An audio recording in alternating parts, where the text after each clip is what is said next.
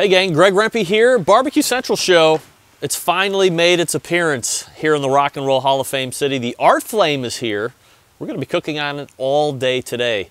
A lot of things going out to Snake River Farms. We're gonna be cooking a variety of tenderloins and strip steaks and that big ass tomahawk steak that's gonna look ever so succulent right here on the grill. We're gonna fire it up here in just a few short minutes. But I mean, look at this thing. Forget about ringing the old school dinner bell. How about this?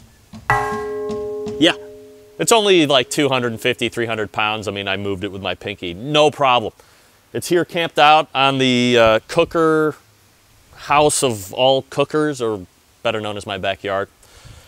Here's what's on the menu aside from the steak. We're gonna do chicken wings. We're gonna do lettuce, grilled lettuce. You ever done that before? We'll show you how to do that. We're also going to do bacon and eggs. We're really gonna try and show the versatility of this cooker as best we can for the time that we have it. So, if you've never seen this thing, it's the Arteflame. You go to arteflame.com, you check it out, and most importantly, you're gonna see it in action here over the next handful of minutes. Stand by, it's gonna be awesome. Yeah! Fire!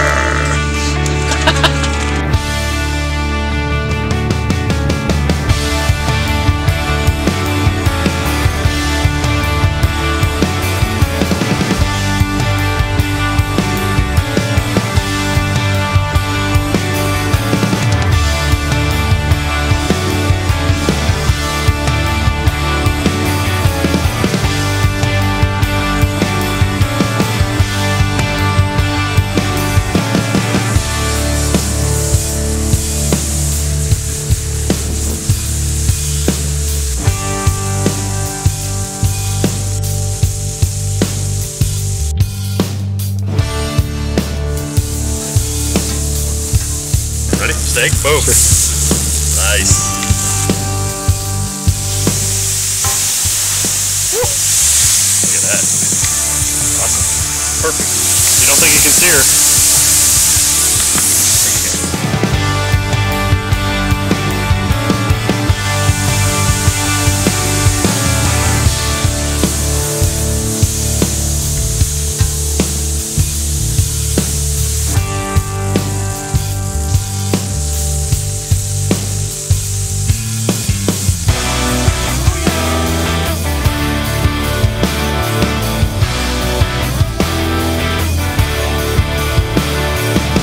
How nice is this? Good. I want to eat it.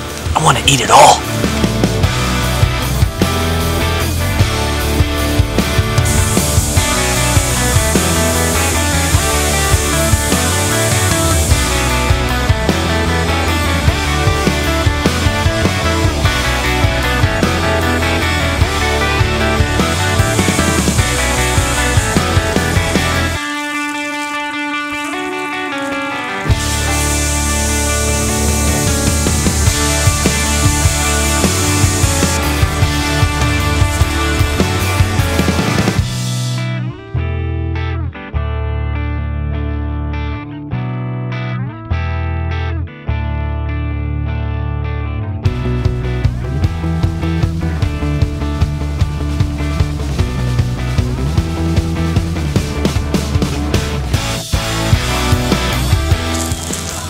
Grilled cheese on.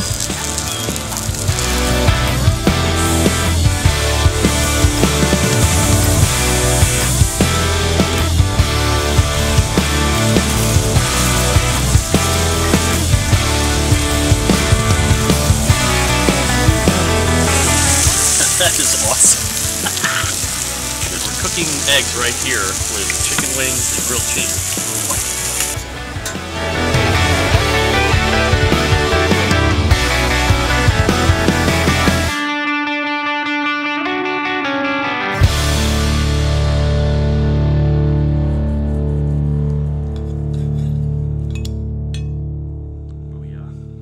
Medium rare on the inside. Super, obviously, super moist.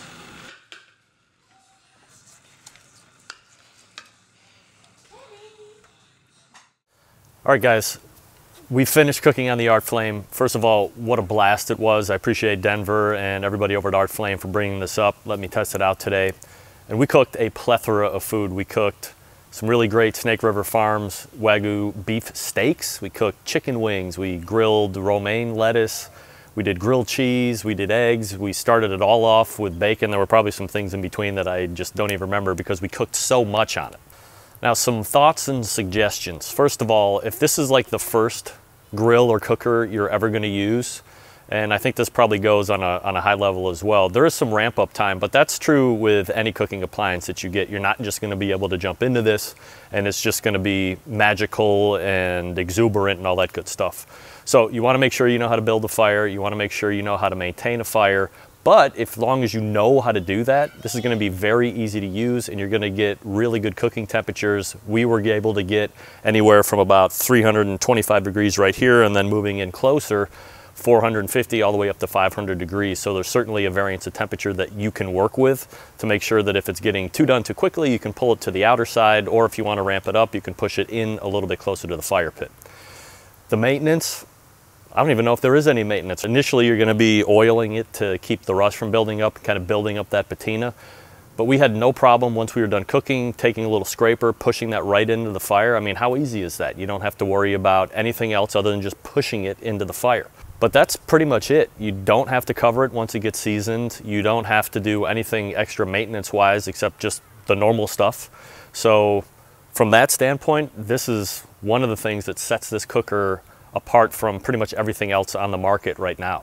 I have a host of different cookers out here. They all get covers. I have to do certain maintenance things on them to make sure they're running at tip-top shape. Overall product results were absolutely great. Great sear, great crust build. Smoke flavor was very, as you see it wafting through, the smoke flavor was very subtle. But again, this isn't a smoker. This is more of your flat top style cooker, flat top style grill, if you will. So you can do a lot of different things on this. And I think if you buy one of these, learn the fire, but then you're gonna be able to cook everything that you can cook indoors right on this thing. And how much fun. I mean, watch the video. Watch me working all the way around this. You can have 5 or 6 friends around here kind of cooking their stuff. So this cooker is actually making it a little bit more social than just opening up a grill, having your back to everybody, and then not being able to take part in the conversation, or you're just the guy that's cooking everything. Here, everybody can take part. You gather around. They're cooking chicken satay. You're doing grilled salad. This guy's cooking steak. Maybe somebody's doing shrimp or fish. I mean, what can't you like about this? I really like it, and I'm going to continue to cook on it, and I'll report back every time I do. Thanks again to Denver and the guys at Arteflame for hooking me up. We'll talk to you soon.